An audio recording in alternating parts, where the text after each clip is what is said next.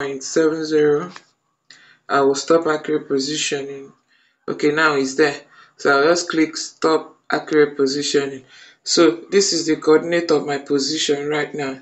Now, to record this point, okay, to record this point in my software, what I will do is I'll come down and click on this third icon with a plus. Okay, once you click on it, it will show you point label. Okay, so for this, let's say I call this point maybe point Q. So I'll call it point Q. I will just click on the good. You can see a tick here. I'll click on it. I've added this point. Now, after the point has been added, you can find it here on the fourth icon if you are moving from the left, but if you are moving from the right, the first icon, okay, you tap on it, you see your saved point Q. Hi guys, welcome back to my channel Survey World by e.t.c. Today I want to quickly show you how to pick a coordinate using Mobile Topographer. Okay, so to be able to do that, the first thing you do is to download and install Mobile Topographer in your mobile phone. After you've downloaded and installed, the next thing to do is to set your coordinate system. So to set the coordinate system, you go up to your right and click on this first icon. Click on it, then you scroll down to units. Your units should be in meters, depending on your location and the acceptable units in your country or in your location. So for me, it's meters. So I have meters selected already. Now, the next thing is your Geodetic Reference system, which is your coordinate system. So for me, for my country, Nigeria, we're making use of Mina Datum. So I will choose Mina 2008 UTM / zone 31 to zone 33. So I will select that. Once you've selected your coordinate system, you now tap this very arrow to go back.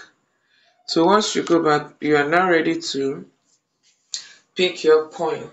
So to pick point, you click on survey. So once you click on survey, you wait for your satellites to be ready. Okay, now you can see that they are ready. You can see them up here, the satellites that are available right now, about 4 satellites. Now, for you to pick your point, where your focus should be on is on accurate position. So to start accurate positioning, you click on this circle, this symbol here with circle. Okay, you tap on it. So once you tap on it, you can see that the accurate position starts reading. Now, as it's reading, you wait until your desired accuracy is achieved. Then you can now stop the accurate positioning. Okay, you can also turn on this auto button. So when you turn the auto button on, what the software will do is to stop it automatically once a desired accuracy is reached.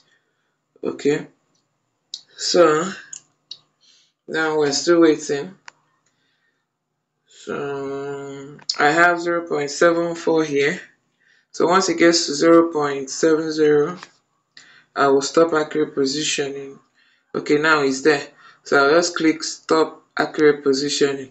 So this is the coordinate of my position right now. Now, to record this point, okay, to record this point in my software, what I will do is I'll come down and click on this third icon with a plus. Okay, once you click on it, it will show you point label. Okay, so for this, let's say I call this point maybe point Q. So I'll call it point Q. I will just click on the good. You can see a tick here. I'll click on it. I've added this point. Now, after the point has been added, you can find it here on the fourth icon if you are moving from the left, but if you are moving from the right, the first icon, okay, you tap on it, you see your saved point Q. So you see the coordinates in WGS84, and in the coordinate system you have already set at the beginning. So see, this is the WGS84, and then this is the mina that I set, mina datum zone 31 to 33. Okay, so this is how to do it. This is how you pick your points when you're out there in the site with Mobile Topographer. So guys, please like this video, subscribe, share with your friends, bring your friends to follow this page for more. Thank you so much. See you in my next video. Bye.